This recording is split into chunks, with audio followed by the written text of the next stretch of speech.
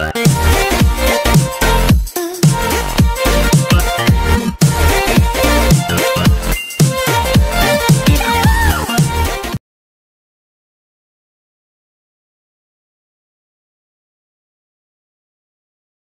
guys, I hope you are all doing well. Let's see today's question. So today's question we are taking this up from the topic of differentiation. And if I talk about the question which is given to us here from this topic, the question tells us to find out the number of points where the curve it's given to us as y equals x raised to 5 minus 20x cube plus 50x plus 2. So this is the entire function given to us.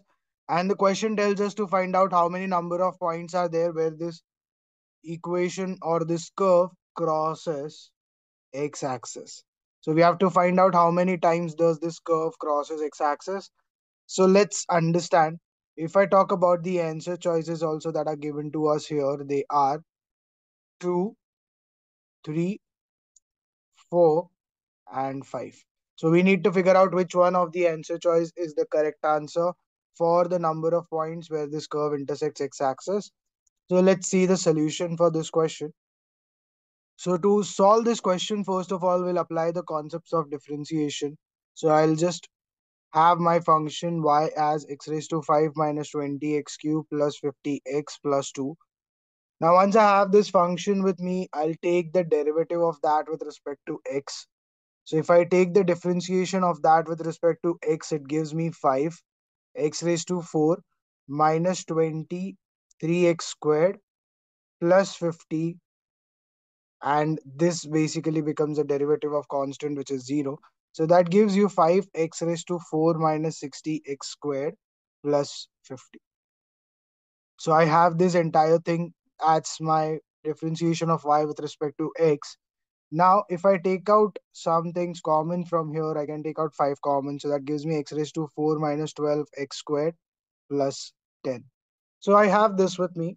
Now I'll put this first derivative which I have found out as equal to 0. So if I put dy by dx equals to 0, that basically gives me 5 times x raised to 4 minus 12x squared plus 10 equals 0. So that gives further as x raised to 4 minus 12x squared plus 10 equals 0. So that is the basic equation that is given to us here. Now once I have this with me, let's try to solve this quadratic equation further using the formula method of solving. So if I apply the formula method, I have with me this entire thing equals 0. So basically, if I compare it with my general form ax square plus bx plus c equals 0, which gives me the values of x with the formula minus b plus minus root of b square minus 4ac divided by 2a. So from here, if I write my quadratic equation, which is x raised to 4 minus 12x squared plus 10 equals 0, that gives me again the roots of the quadratic equation as x squared equals to minus b, which is minus of minus 12, plus minus root of b square minus 4ac, so b square, which is 144, minus 4, a is 1, c is 10, divided by 2a, so 2 and a is basically 1 here. So you get 2 into 1. That gives me 12 plus minus square root of 144 minus 40, which is basically 104, divided by 2. Further, if I try to solve this, I get this as 12 plus minus 104. I can write that as 26 into 2 into 2 divided by 2. So from here, I get this as 12 plus minus 2 out. So square root of 4 basically makes it 2 root 26 divided by 2. So from here, I get this x squared as 2 common, 6 plus minus root 26 divided by 2. So x squared becomes 6 plus minus root 26. So from here, I get this value of x squared, that is 6 plus minus root 26. So if I see x squared It is either 6 plus root 26 or 6 minus root 26. Now, once I have root of 26 to be found out, I know square root of 25 exactly it's 5 and square root of 36 is 6. So square root of 26 is somewhere between this and it's closer to 5. So let's use the idea of rounding off and let's say it's 5.1. So if I put x square, it is 6 plus 5.1 or it is 6 minus 5.1. So from here I get x squared as 11.1 or 0.9. So basically I have x squared with me, which is 11.1 or 0.9. Once I have that with me, x becomes plus or minus square root of 0.9 or plus or minus root of 11.1. So if I see root of 0.9, we know that square root of 0.81 is basically 0.9 and square root of 1 is basically 1. So square root of 0.9 is somewhere between this. So let's round it off and put it somewhere between that. Let's say 0.95. Again for 11.1, if I see, I know square root of 9 is 3 and square root of 16 is 4. So if I have 11.1, it is somewhere between 3 and 4. And 11.1 is, if I see, it's 2 units away from 9 and 5 units away from 16. So if I take just one third of that, let's say, so it basically, let's take 3.33 something. So I have four values with me for this.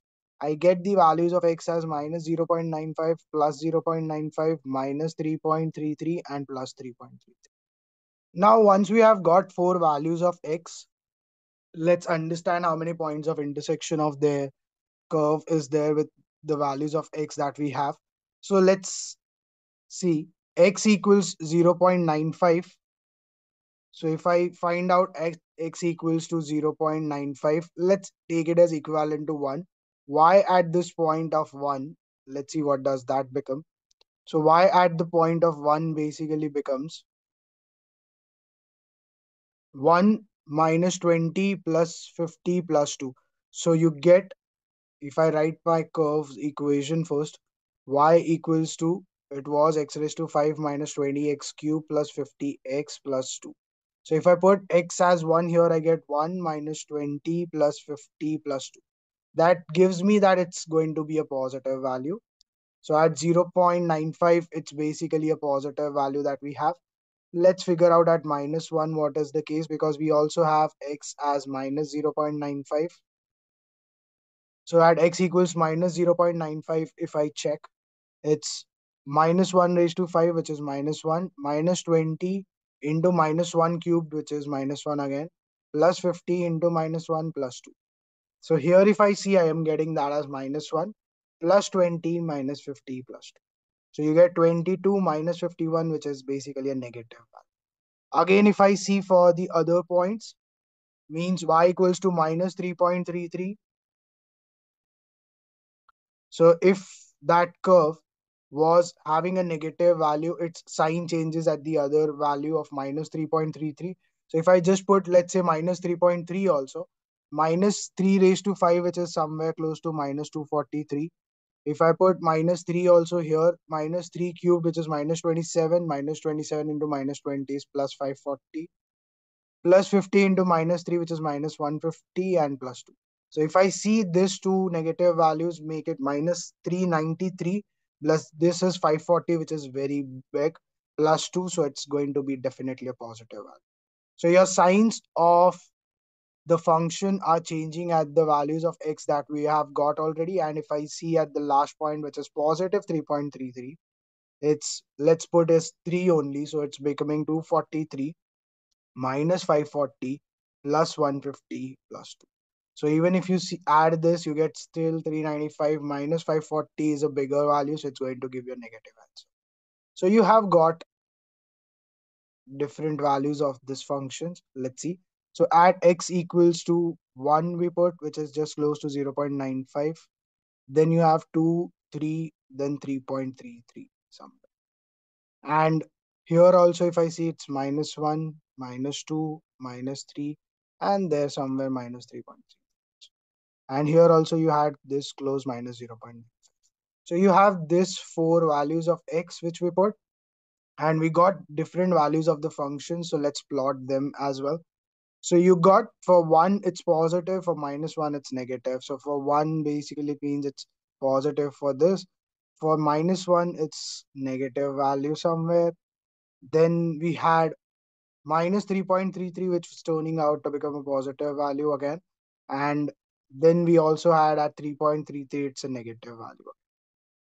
So if I see how many times does this cross x-axis, so it's something like this, and here also it is something like this. So one point of crossing x-axis, the second point of crossing the x-axis, the third point of crossing the x-axis, then you will have this fourth point where it crosses x-axis, and the fifth point where it will turn again the.